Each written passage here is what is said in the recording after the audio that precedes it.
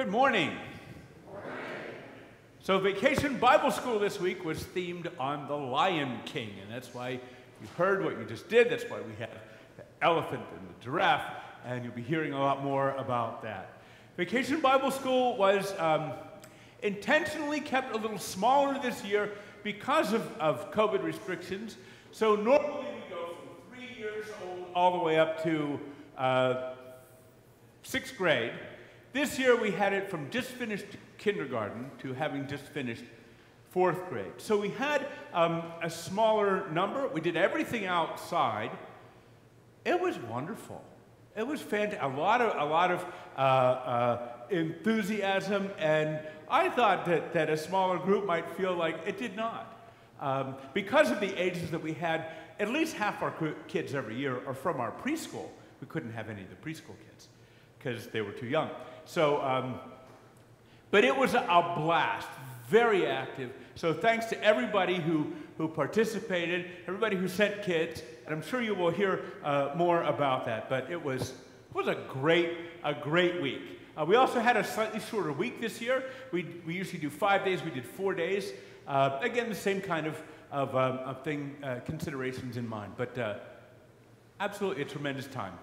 And instead of raising money we always raise money for a different charity. This time, we adopted an animal from the Pittsburgh Zoo, and the kids voted which animal they would choose. We had 3 choices: lion, elephant, and hippopotamus, and they all got lots of votes, but the lion apparently won, because making appropriate since it was the Lion King week. All right, so just 2 other things I just want to remind you, things that we have had continuing going on. The Unmasked group. Yeah, Pastor Heather, I don't know what's up with that. We are missing 6 out of 10 of our ceiling lights. I was playing with them this morning. I can't get them to do anything. So our Unmasked group, run by Pastor David Matthews, continues to meet. They will meet in the lounge. And then also, I invite everybody who wants to come to the painting class that I've been conducting at the Hub. I've done 2 of them so far. They are Thursday nights, July and August. And then once we get to the end of it, we'll see if there's a way to schedule something maybe going forward. Things will change, of course, once school starts up again and everybody's schedule gets back to busier. But that's for now, and would invite you to come. We've had 4 people the first time, 7 people the second time. Always hearing from more people who might be joining, so it's been a lot of fun. Is there anything else that needs brought to the attention of the congregation? All right, well, we begin with our prelude.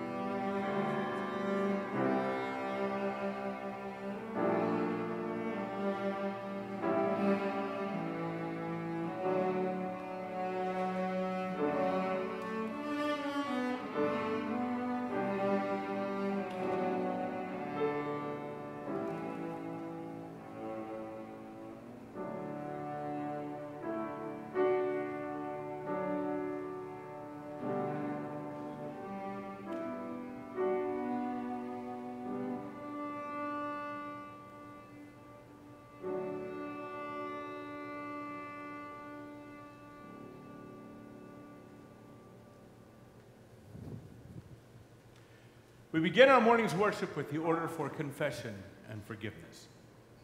In the name of the Father, and of the Son, and of the Holy Spirit, amen. God of all saints, God of all sinners, hear our prayer. We would like to be saints, holy, good, patient, and loving, but we end up more like sinners, failing, selfish, and mean. You, O Lord, see us as human, loved, flawed, trying, failing in some things, and succeeding in others. In all of this, forgive the wrong we have done, and bless the good we have accomplished. Keep on loving us and helping us and molding us more and more into the image of Christ, in whose name we pray. Amen. Hear the good news. In Christ we are forgiven. We are set free to go out into the world to be the loving, gracious, hopeful people of God. Hallelujah. Amen. The grace of our Lord Jesus Christ, the love of God, and the communion of the Holy Spirit be with you all. Also with you. Let's join together, please, for the prayer of the day. O God, powerful and compassionate, you shepherd our people, faithfully feeding and protecting us. Heal each of us and make us a whole people, that we may embody the justice and peace of your Son, Jesus Christ, our Savior and Lord. Amen. You can have a seat. It is now time for the children's sermon.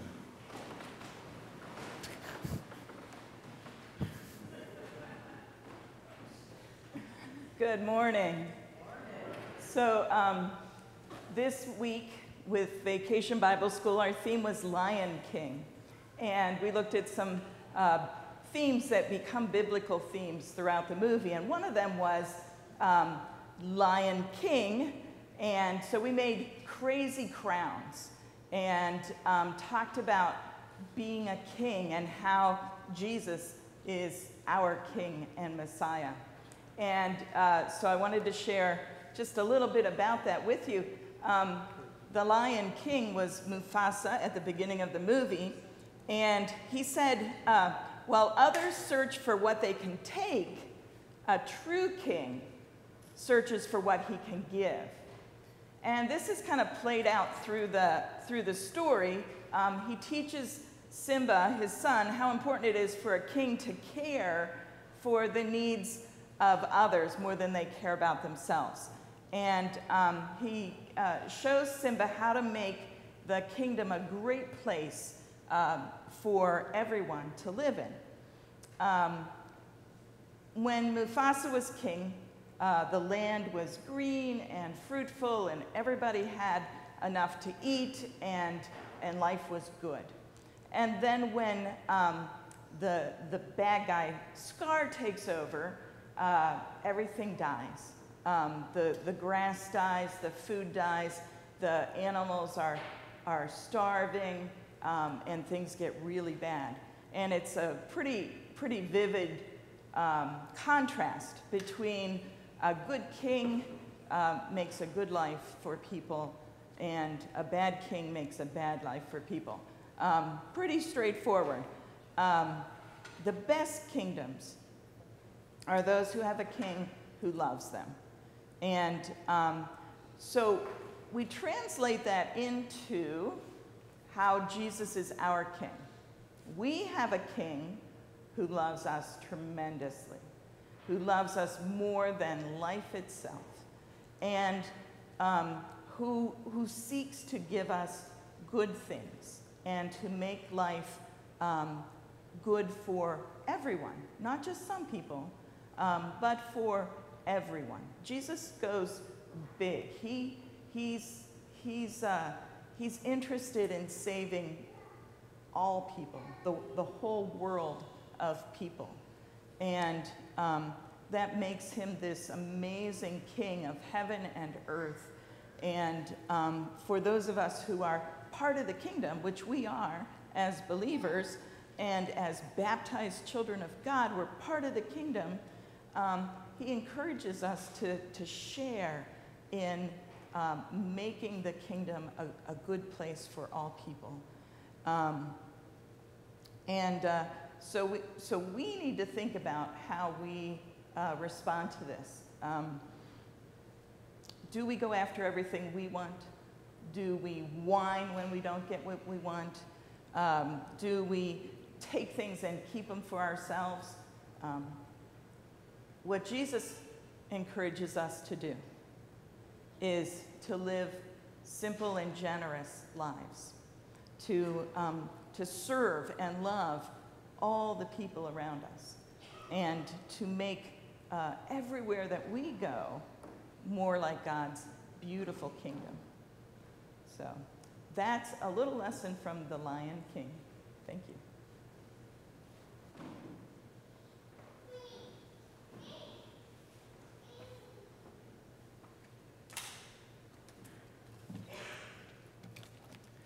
A reading from Ephesians.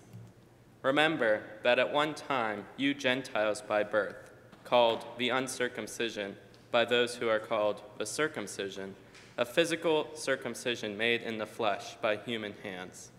Remember that you were at that time without Christ, being aliens from the commonwealth of Israel and strangers to the covenants of promise, having no hope and without God in the world. But now in Christ Jesus, you who once were far off have been brought near by the blood of Christ. For he is our peace. In his flesh he has made both groups into one and has broken down the dividing wall, that is, the hostility between us. He has abolished the law with its commandments and ordinances, that he might create in himself one new humanity in place of the two, thus making peace, and might reconcile both groups to God in one body through the cross, thus putting to death that hostility through it. So he came and proclaimed peace to you who were far off, and peace to those who were near. For through him both of us have access in one Spirit to the Father. So then you are no longer strangers and aliens, but you are citizens with the saints and also members of the household of God, built upon the foundation of the apostles and prophets, with Christ Jesus himself as the cornerstone. In him the whole structure is joined together and grows into a holy temple in the Lord, in whom you also are built together spiritually into a dwelling place for God.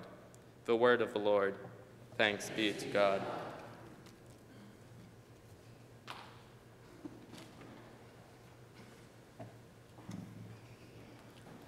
Please stand and join in the gospel acclamation.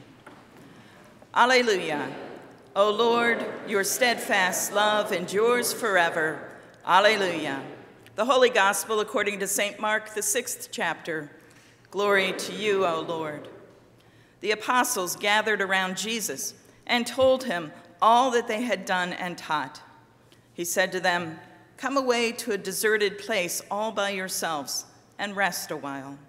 For many were coming and going, and they had no leisure, even to eat.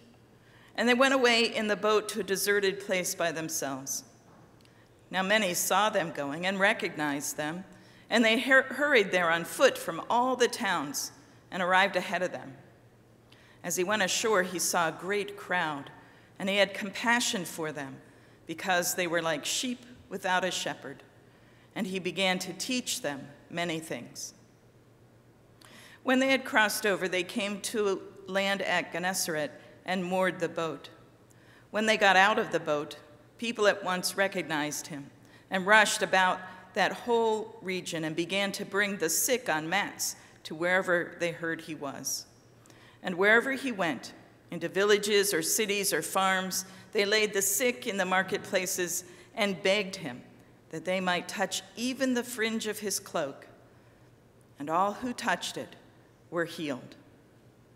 This is the gospel of the Lord.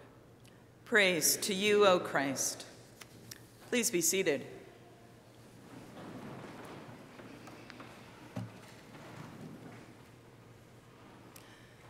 I'd like to share with you a passage from the first chapter of Colossians today. In addition to the readings we've had, this one kind of sticks out in terms of my preaching for today. In it, Paul speaks about the love his hearers have for all the saints and for the whole community of faith. Paul emphasizes leading lives worthy of the Lord, living in faith and in hope, growing in the knowledge of God, and being rescued from the power of darkness. Paul writes, "In our prayers for you, we always thank God, the Father of our Lord Jesus Christ, for we have heard of your faith in Christ Jesus, and of the love that you have for all the saints, because of the hope laid up for you in heaven. You have heard of this hope before in the word of the truth, the gospel that has come to you. Just as it is bearing fruit and growing in the whole world, so it has been bearing fruit among yourselves from the day you heard it and truly comprehended the grace of God. For this reason, since the day we heard it, we have not ceased praying for you and asking that you may be filled with the knowledge of God's will in all spiritual wisdom and understanding, so that you may lead lives worthy of the Lord, fully pleasing to him, as you bear fruit in every good work and as you grow in the knowledge of God. May you be made strong with all the strength that comes from his glorious power, and may you be prepared to endure everything with patience, while joyfully giving thanks to the Father, who has enabled you to share in the inheritance of the saints in light. He has rescued us from the power of darkness and transferred us into the kingdom of his beloved Son, in whom we have redemption, the forgiveness of sins." Paul's purpose in writing to the Colossians is to encourage them and build them up as the church by reminding them of the gospel that has called them into being. So during Vacation Bible School, we talked a lot about remembering who we are in the gospel of Christ.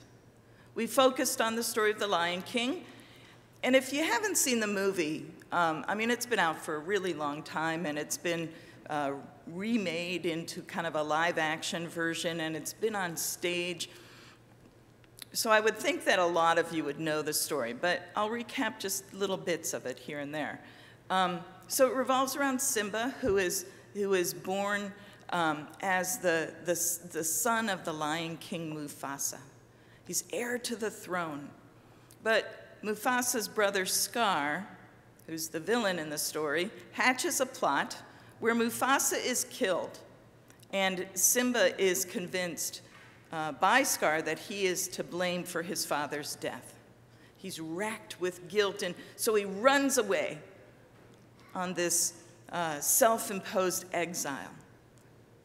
And he leaves the whole pride and all the grasslands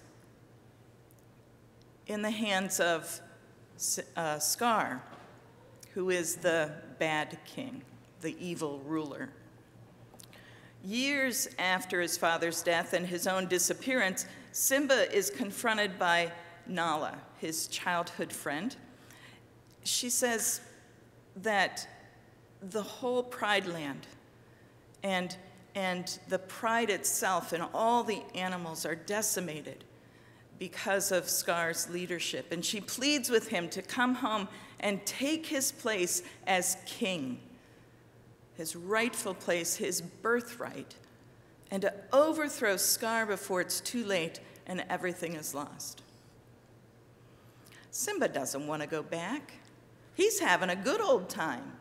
He's eating bugs with a warthog and a meerkat, and they just laze around all day, and he's like, I cannot go back.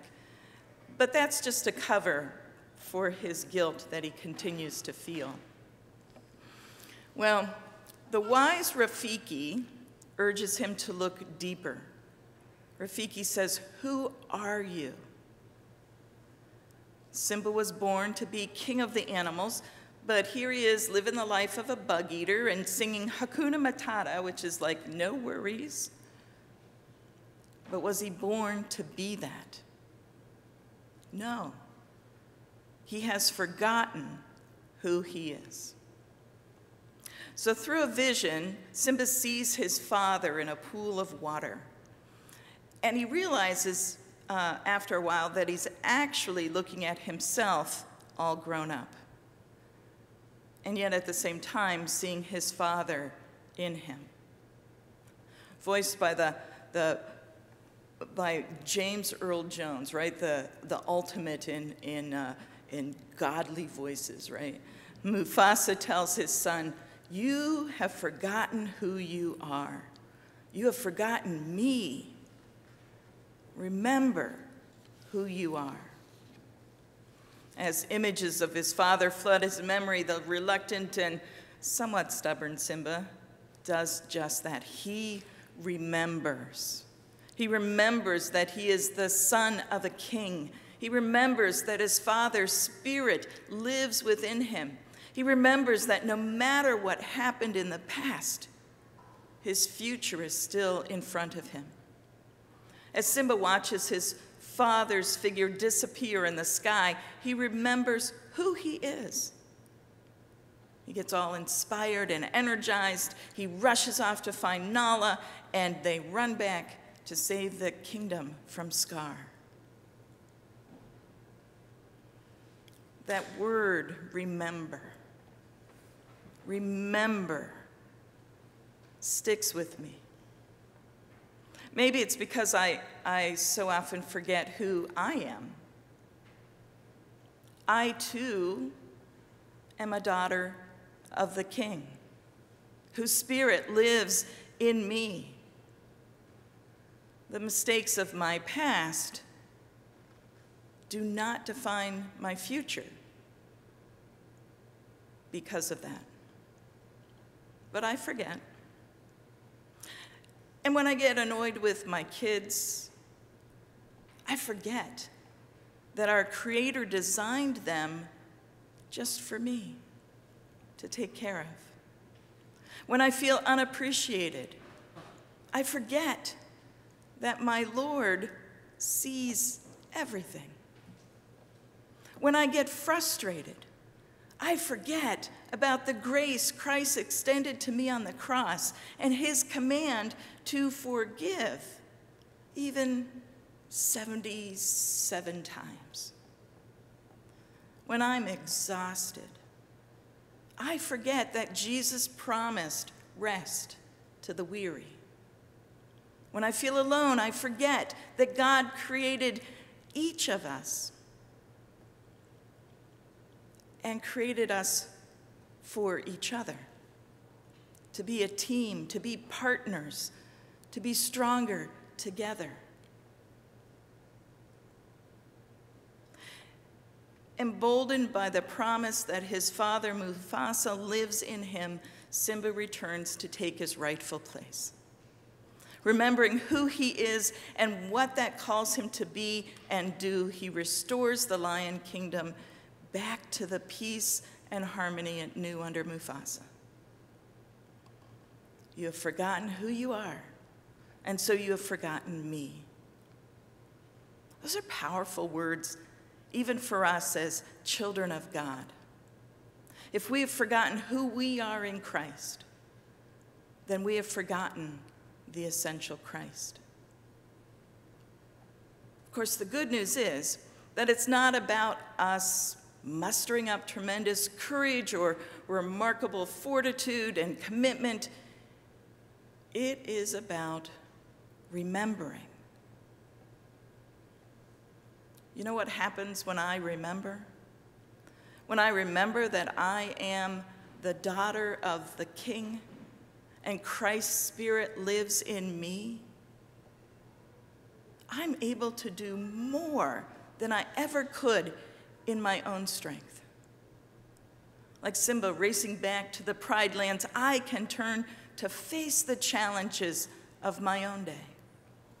When I remember who I am, Christ's Spirit fills me, and I'm reminded that I was made to be with the great I am. So remember that in your baptism, you were joined to Christ, and the Spirit of Christ now dwells within you. Remember that in Christ, The power of sin over you has been broken, and you are able both to will and to do those things that honor God and reveals Christ to the world. Remember, God is at work in you.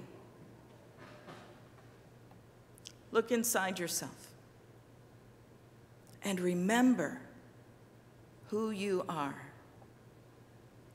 Amen.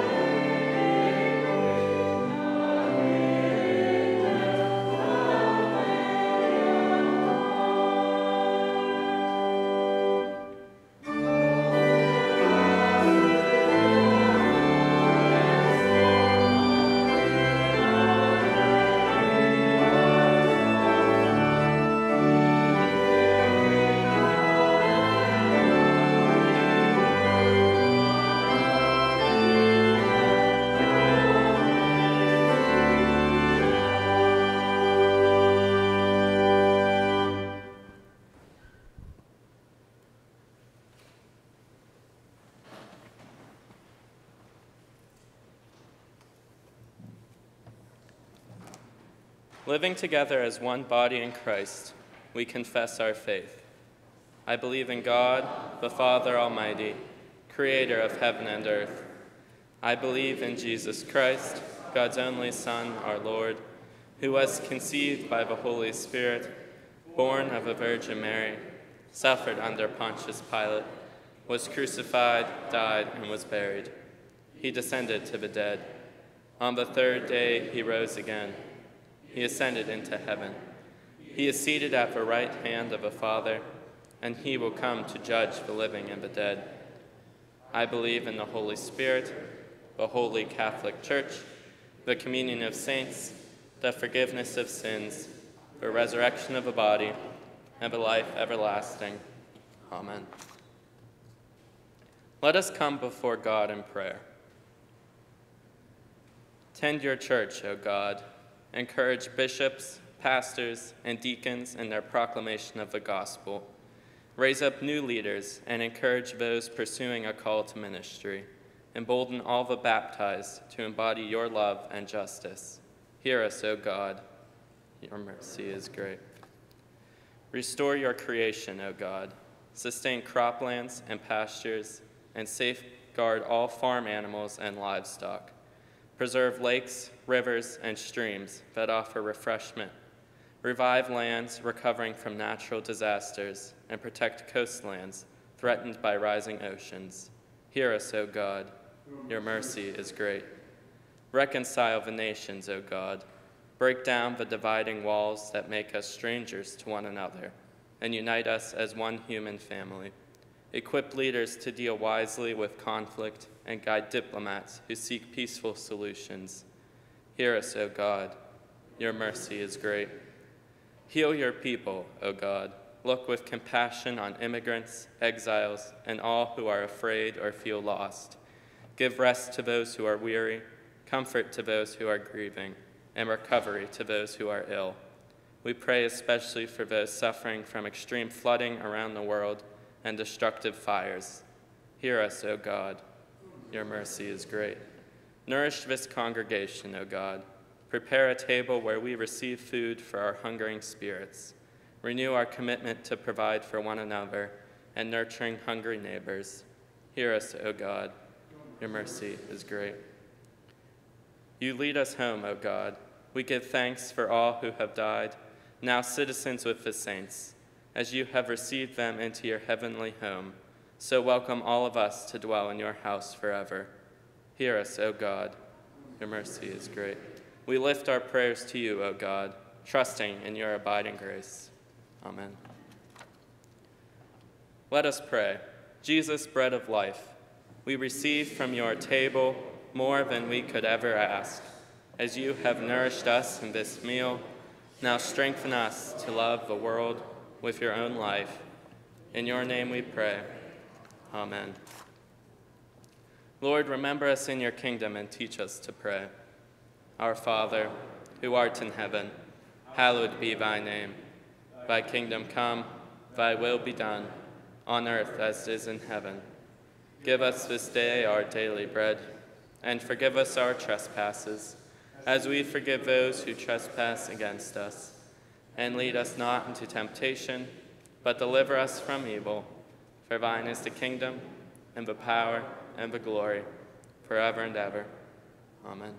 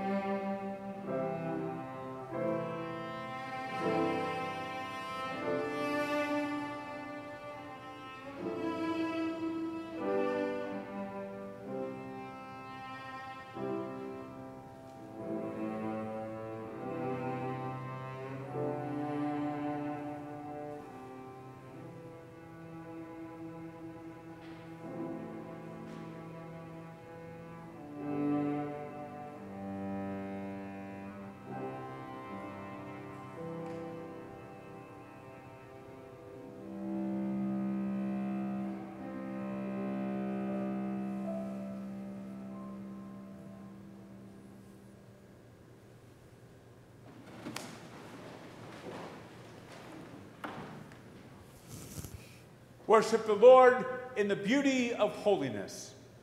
Holy, holy, holy Lord, the earth is full of your glory. The voice of the Lord is a powerful voice. The voice of the Lord is a voice of splendor.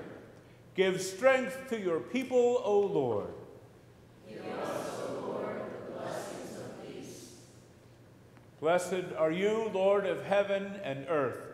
In mercy for our fallen world, you gave your only Son, that all those who believe in him should not perish, but have eternal life. We give thanks to you for the salvation you have prepared for us through Jesus Christ. Send now your Holy Spirit into our hearts, that we may receive our Lord with a living faith as he comes to us in his holy supper. Amen. Come, Lord Jesus.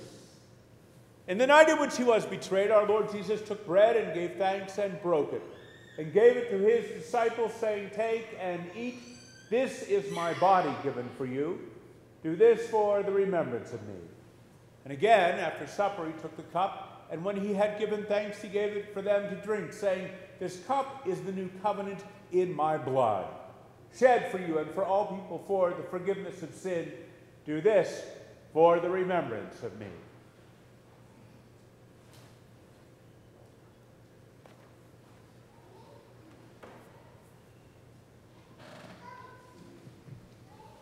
You may be seated for the hymn.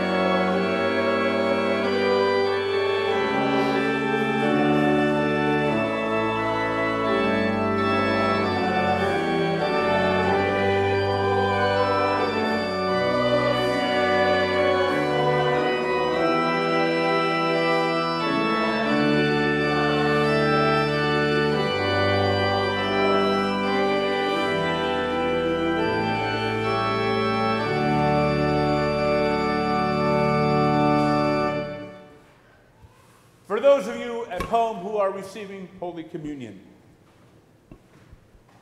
please take your bread, the body of Christ given for you.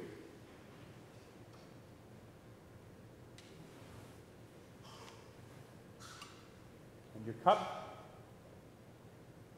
the blood of Christ shed for you.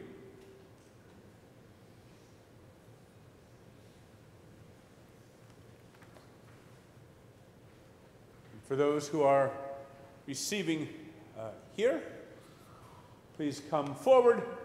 The table is ready. Please come and receive.